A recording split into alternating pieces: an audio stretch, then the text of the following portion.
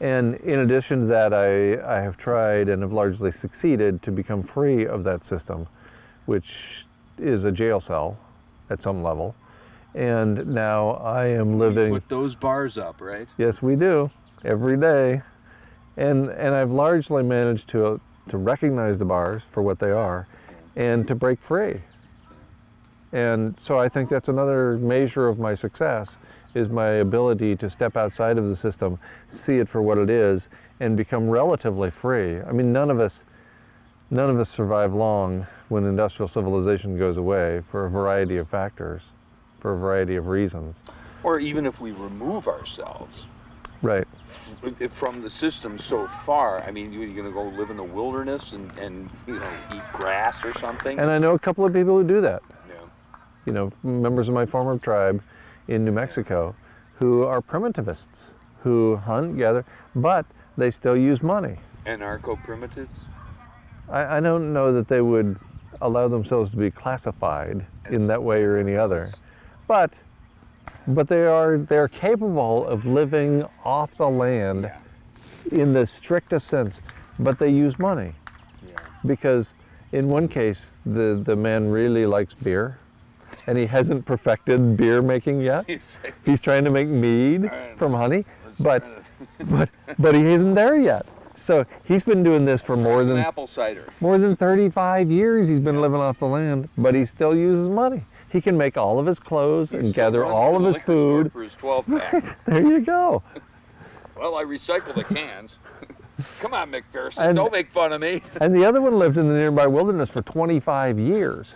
Yeah. And now he's part of the monetary system. Yeah. There's no escape. Well, right. I mean, you gotta wonder. I mean, you know, I always look at groups, for example, the Inuits. Mm-hmm. Most people call it Eskimos. Right. You know, but the Inuit, you know, culture, you know, 50 years ago, yeah, they had dog sleds and all that stuff. But I mean, today, forget it. You know, right. they run on gasoline, diesel generators, and rifles. And would have a very difficult time without them anymore. Right, right. I mean, because the old ways have been long forgotten. Exactly. And once we adopt technology, it's really difficult to go back the other way. Yeah, I mean. You know, once you go from landline to cell phone, it's tough to go back. I know you haven't made that step yet, and good for you. I have a flip phone. And then once you go from flip phone to smartphone, you'd be hard pressed to find anybody who's willing to go back willingly. Smartphone. Right? I mean, it's just the culture we're born into. Smarty pants. Flip phone. I want to get a. My bumper sticker is, my phone is smarter than your honor student. Yeah, there you go. Do you even have a car these days? I do. I drove my 2003 Saturn Vue through Mexico to Belize. No way. And that was quite an adventure. That damn thing all the way down there?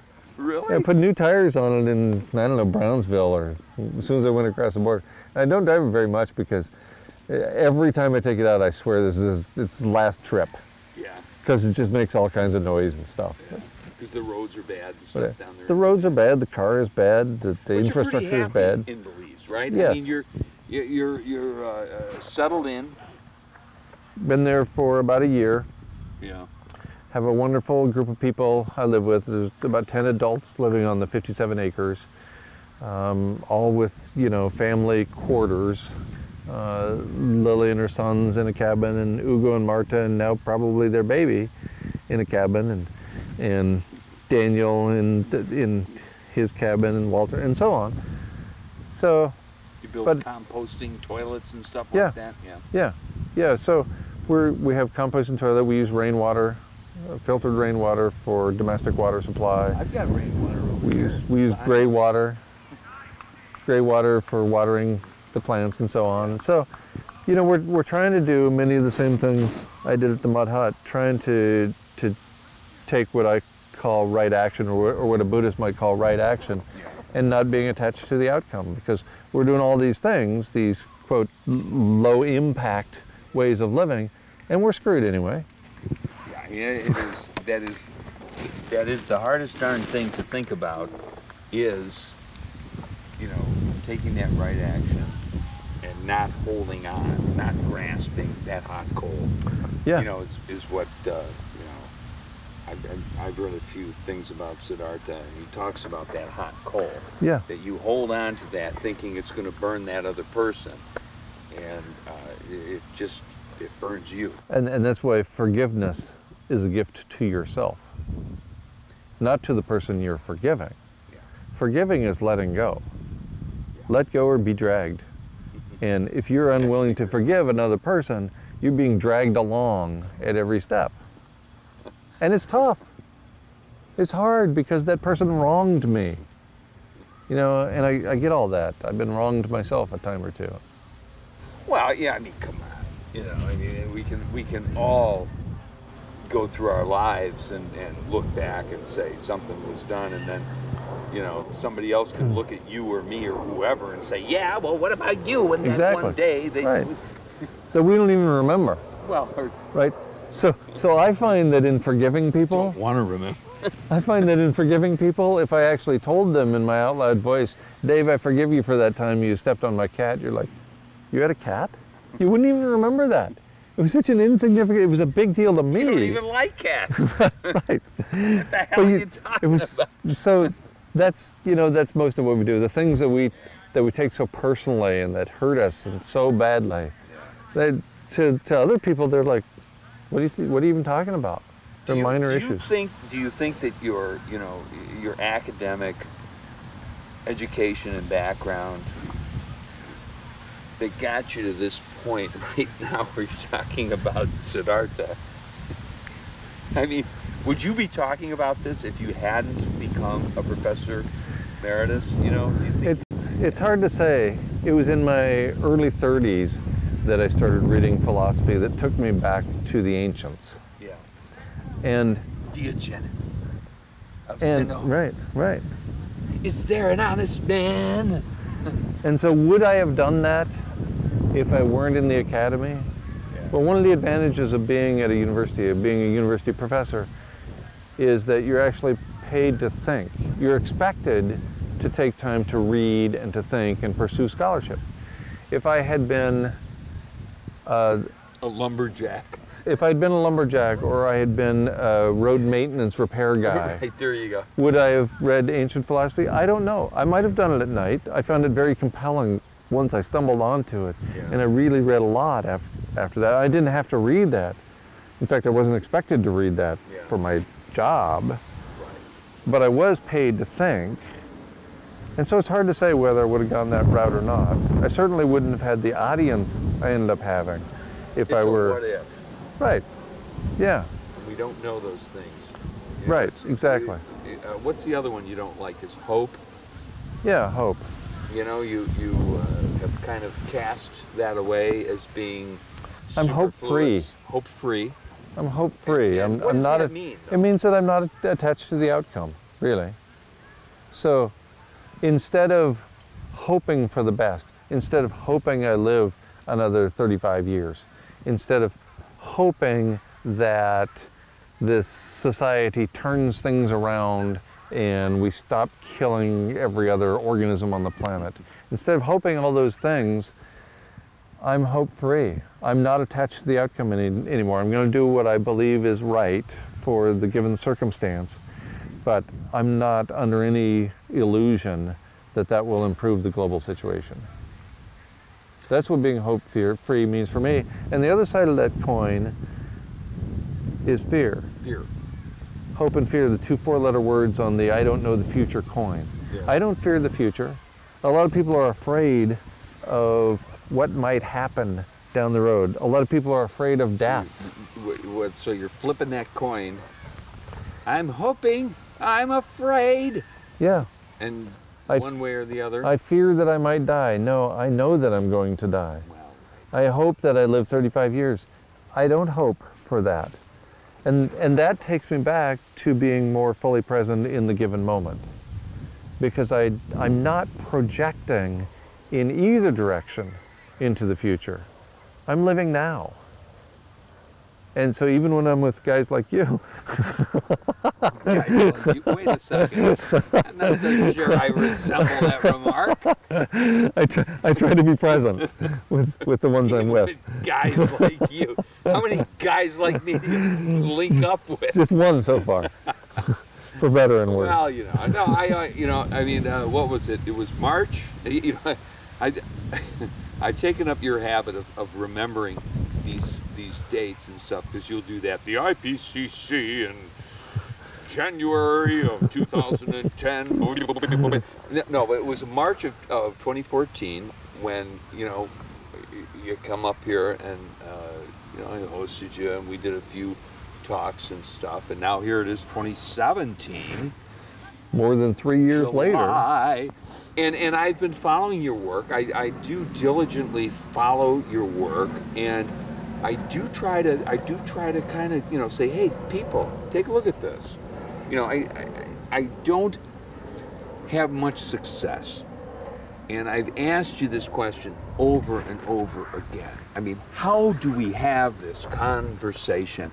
This conversation that, folks, it's what did Bugs Bunny say? That's all, folks. Is that what he said? Something like that.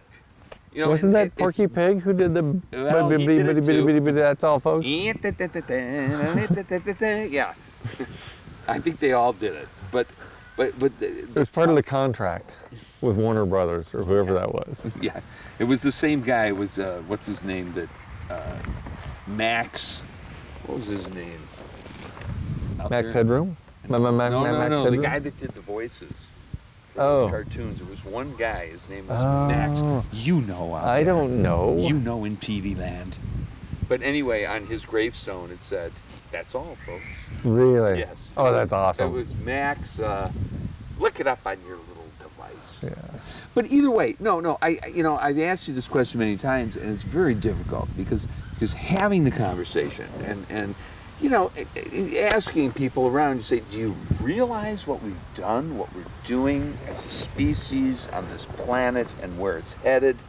And do you understand that between here, the ground, and up there is about 10 miles? It's a little tiny, thin layer of atmosphere. Upon which we completely depend for our own survival. Right. What do you say about try counting your money?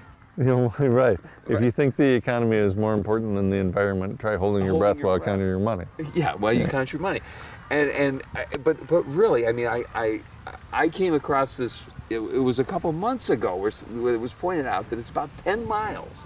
So you get in your car or walk 10 miles and realize that between the terra firma here and up there is 10 miles of atmosphere. It ain't that much.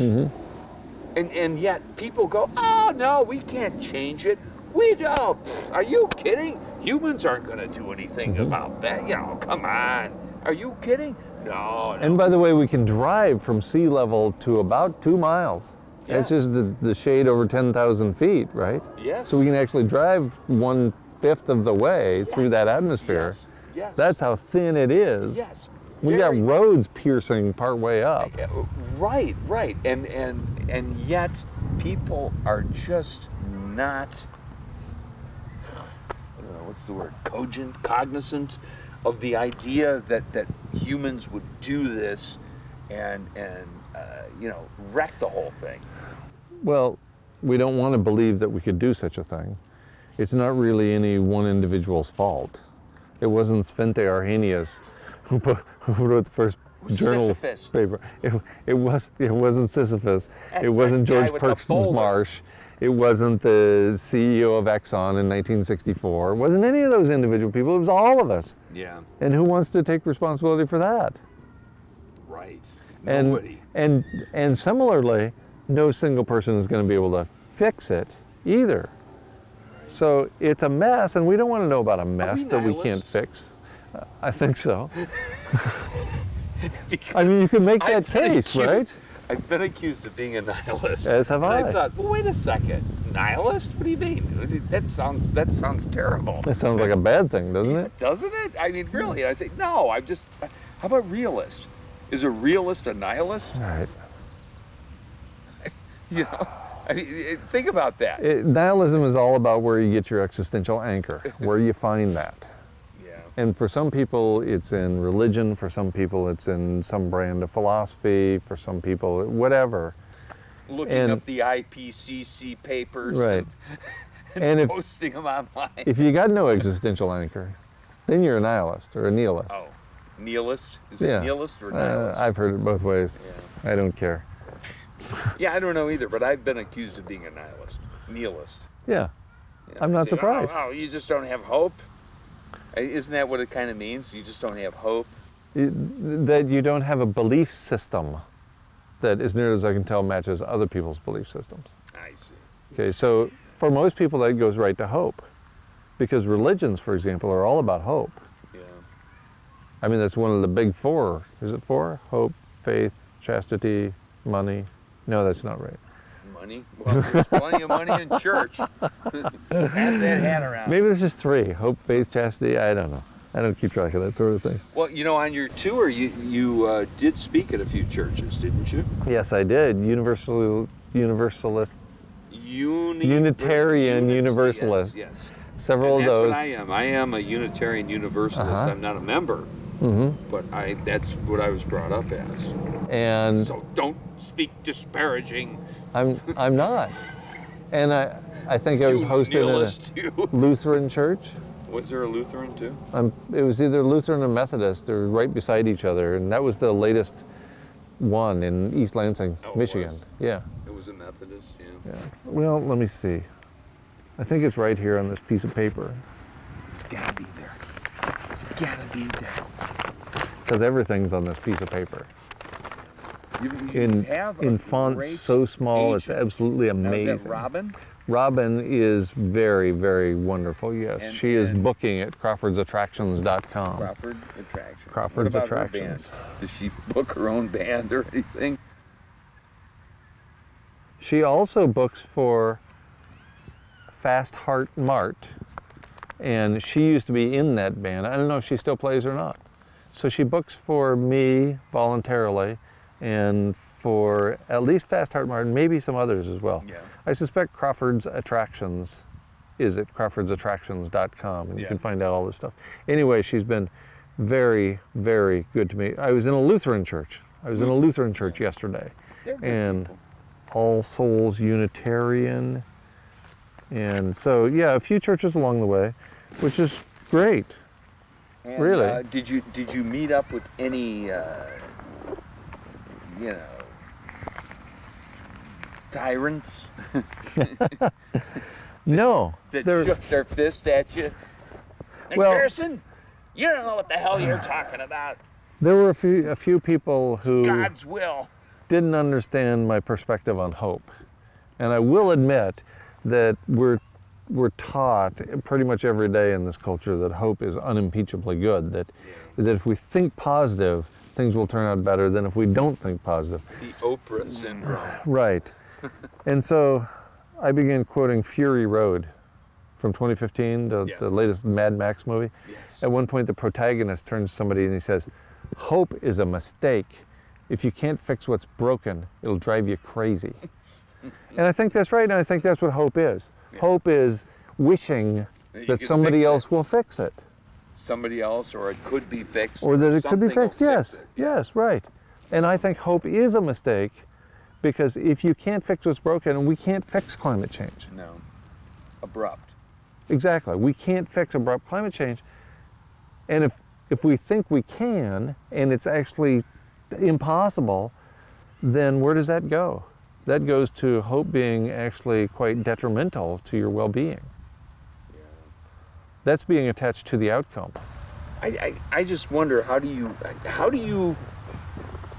fend off the naysayers? You know, because there's got to be plenty of people in academia that look at your view and say, "Oh, he's just an extremist, nihilist, whatever." Sure. I mean, how do you fend that off as on a regular basis, because your message is not mainstream. Right. The mainstream message is, there's gonna be a transition we're gonna Right. go to electric cars and fairy gas or something. You know? So lately, what I've been doing is using those two paradoxes I already mentioned Yeah. at the top of the show here. Yeah.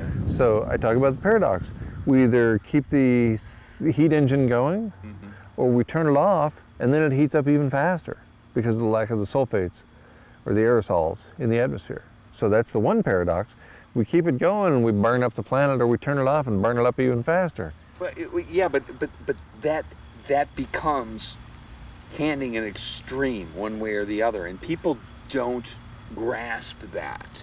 You know, people want to see some, Right. you know, some middle of the road solution. They don't, you know. And that's my point. There is no solution. This is a predicament. It is not a problem. And so then I point out that the IPCC says that global warming is irreversible without massive geoengineering the atmosphere's chemistry, and there's no way to do that. So these two paradoxes then go to, but I'm not saying we shouldn't act. Yeah. I'm not promoting or proposing inaction. I'm saying don't be attached to the outcome. And so those are three key points, the two paradoxes, and then the don't be attached to the outcome, but keep doing what you believe to be right. And so there you go. I've just spent half of my talk and I haven't got into how hot it's going to be, you know, a few years from now, that sort of thing. Yeah, So I didn't. There's plenty of info out there. GuyMcPherson.com, Nature Bats Last, where you too can see the info as to the temperature. Well, it feels pretty comfortable here now. feels great, doesn't it? All right, well, Guy, I think we'll call it a day. What do you say? I think we've covered a lot of territory here, and you got a lot of editing ahead of you. Not me. I don't edit. Are you kidding? I got other schmoes that edit. You're the schmo. I appreciate the conversation, Hey, as always, Guy, Dave. I think this will be a YouTube hit. We'll get like 27 Millions and millions of people. views. Yeah, they'll look at this and go, "Oh my God, My life has changed. I need to share this with everybody I know. I'm quitting my job." Yes. It's it. You know, I didn't tell you my secret story about how I quit my job. But you're going to. No, I did.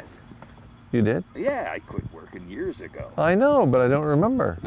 I told you about it. I know you did, but I My I dad meet a lot got of people. sick, and I quit my Right. regular job. I was working 40 hours a week, and I thought, you know what? I'm going to go spend time with Dad. Mm-hmm. And that was a good 7 or 8 years ago. You know, around the time, you know what? It was around the time, I think the first time I saw one of your talks, too. And I caught it on YouTube, and I thought, man, What? this guy's pretty serious. What? I think it was, you were in Indiana. Oh, wow. I saw was, and I think it was from 12. Uh-huh. You know, somewhere in there. Does that sound about right? 2012. And You're asking me to recall something well, from 5 years ago? But it was a defining moment, because you also were talking about, you know, energy depletion, that you got into looking at all this Right. business, you know, the idea that, you know, infinite growth on a finite planet. Sorry, folks. It doesn't add up. Ain't gonna work. You know, and that was, you know, for you, what was it, around, you know, 22 or something, 2002, 2003, Oh, yeah. somewhere in there. Yes. I mean, the peak oil, you know. Which is a contributor to the move to the mud hut, Yes, where you. where I started that process in 2007. And actually started the process 3 years before that, looking for the place. But part of your drive was that you're looking at this idea that's like, we can't keep doing this, people. Right. And that was where I also, you know, I started seeing it too. I mean, I was, you know, working building maintenance or whatever, and I was talking to people about, you know, look at this peak oil, you know, and there's only so much energy in the world. Now, you're full of it. It's cheap. You can't tell us that. I'm getting an SUV, you know. I mean, you know, my friends and stuff would say that stuff to me. Sure. And so here it is, 2017, about 15 years later. And the system grinds on. Well, it grinds on, but I think that, you know, I think that we find ourselves kind of like in a parallel universe in a way. Because like I said, I mean, I quit working, I want to say at least 6 years ago. And I just said to hell with it, and I was done. And you know, people say, "What are you going to do? What are you going to do with your time? What are you doing? Blah blah blah blah." You know, what am I doing with my time? I'm talking to Guy McPherson. All right, Guy. A pleasure, Dave. All right, Thanks. then we'll call it a day. Thanks again. We'll see you in the funny papers.